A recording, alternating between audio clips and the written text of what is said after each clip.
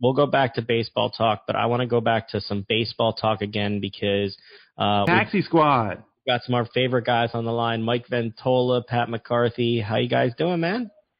You there? Doing well. How are you guys? There you are. We got you both on the line. It's opening day. Couldn't we all be great? That's exactly right. I know this is very strange, especially for you guys, but, you know, as guys who make a living in baseball, what's it like for opening day? It's strange, you know. It's similar for a lot of guys. You know, for us, you know, in our entire adult lives and going into our childhood, all we knew during the summer was baseball. So it's a lot of extra time on our hands, that's for sure.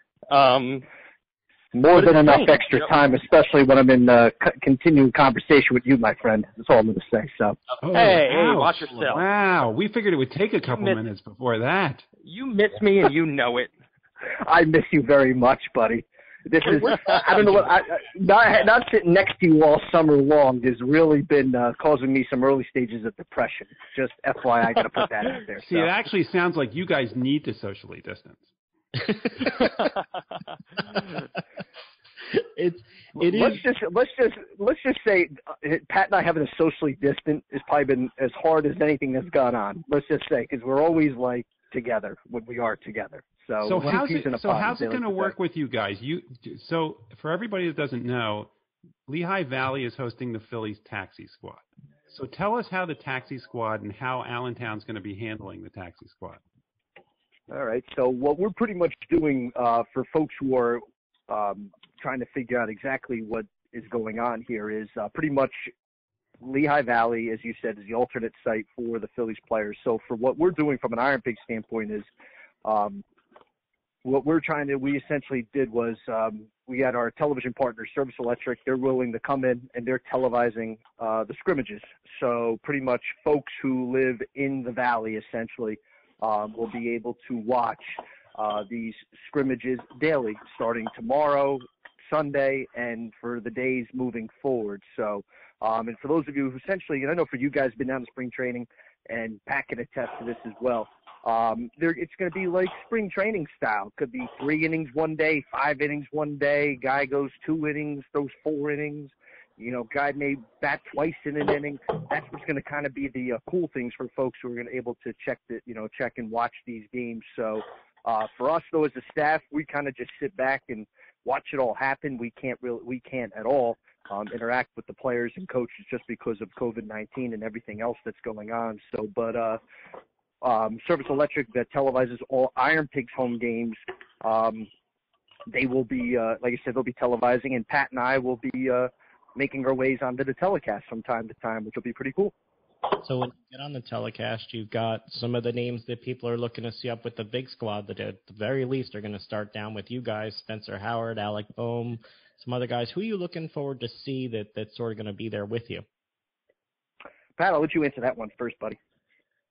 Yeah, for me, I haven't seen Spencer Howard yet live. I saw Alec Boehm a little bit when I was down in spring training this year. So, you know, obviously those are the 2 guys that are most exciting and the guys that everybody wants to see. So I'm excited to see Spencer Howard. I'm excited to see the continued development of Alec Boehm, and I'm interested to see where they place him, where he's going to play down at these Taxi Squad games, because we've seen him work at first base, we've seen him work at third base. So, you know, I'm excited for that, and yeah, I think, you know, there's opportunities there for a lot of guys. I'm excited to see some of the adjustments that Damon Jones has made, because I love his stuff.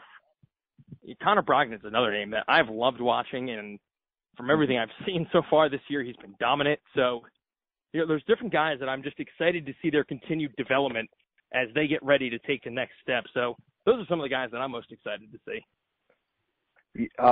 Guys, not much different from what Pat said. You know, I guess, you know, I'm excited to really see Spencer Howard. You know, if I had to pick one guy, just because of, I know, you know, he impressed the Phillies during his time up with the big club, and, you know, and I would expect him to join Philadelphia at some point. But to piggyback something else that Pat talked about is, and I did get a chance to see Boehm down in spring training, and I did actually some television games for Reading this past season. So I kind of really gotten to see him a little bit, but the continued development of Connor Brogdon, Pat hit the nail on a lot of what, Connor Brogdon's all about. I mean, he is just really kind of taken the system over by storm, not only in his ability to, he has so much life on his fastball, but he's got, to me, not that I'm from Boston, but a wicked changeup, and I'm really excited to see him kind of develop into what he could potentially be as maybe a back-end, late inning type option for the Phillies in the future. So, there are going to be some guys that Philly fans are going to kind of get to know, whether they, get, reports. We're going to be trying to do our best to report what we can from the field throughout the season, but also, too, if and when they make their way up to Philadelphia, what these guys are capable of doing. You guys get to watch. You have the pleasure of watching these guys grow, both as people and as athletes. What's it like when you see somebody like I know he made it up last year, but for his first opening day, I believe. What's it like to see somebody like Cole Irvin make an opening day roster? I got to be honest with you. For me, it is. It's almost as if that to me that is one of probably the most enjoyable thing I get to enjoy being. Having the opportunity to work with these guys is watching these guys get the call to go up and then make their big league debuts. Pat and I have been very fortunate to be in clubhouses, whether it be at home or on the road, when we get to witness, guys shaking hands with their teammates, receiving the news from their coaches and going up. And it's probably, for me, the most satisfying thing of being, working with these guys in the minors, especially for me. I saw Reese, guys like Reese Hoskins and Aaron Nola come up through the minors and seeing what now they've been able to do at the major league level. It's just really cool to see. Even with the mustache? Well, Reese, Reese, he's got that, California mindset at times, which is great. He's easygoing, cool, laid back, one of the nicest human beings around. And, he's going to try things out, and he's, from what I've seen, he's trying the mustache. And look, if he ends up kicking butt with the mustache, I hope he keeps going with it. So, baseball players sometimes get a little superstitious. So maybe Reese is trying to try something new. You tell me. I think Ventola's just jealous he can't grow a stash like that. That's really all that's. He couldn't even if he tried. Do we really have to talk about this? No, I get this enough from Pat throughout the season. Yeah, well, I'm glad to be there for you. I'm glad that I can help out.